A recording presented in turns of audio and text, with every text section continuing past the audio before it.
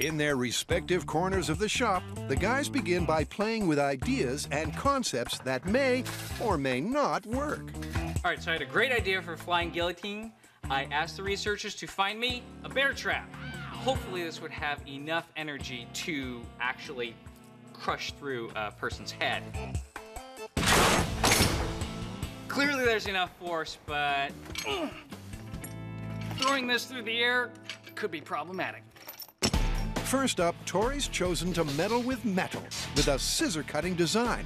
Before I start building this in steel, I want to make sure my design for the flying guillotine works. So I'm going to build a prototype with foam core, make sure it works, and then I'll move on to the steel. Meaning it's going to be a try-it-and-see kind of process. Yeah! Sometimes in the design process, you just have to get in there and get your hands dirty. Because there are no historical documents, no blueprints, no plans for a flying guillotine, we're just gonna have to figure this out as we go, which is gonna mean a lot of trial and error. Probably mostly error. And that's immediately clear from Carrie's first fiddle with a fan from an air conditioning duct.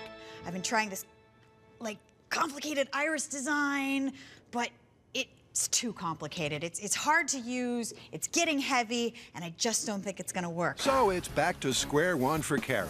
And likewise, on Belechi's bench, this lethal-looking scissor prototype he's made is also a dud.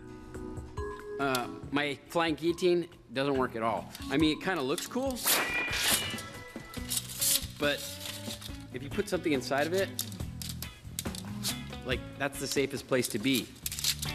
Despite the pressure of their early designs failing on several fronts, the guys aren't deterred. I'm gonna have to come up with a whole new design.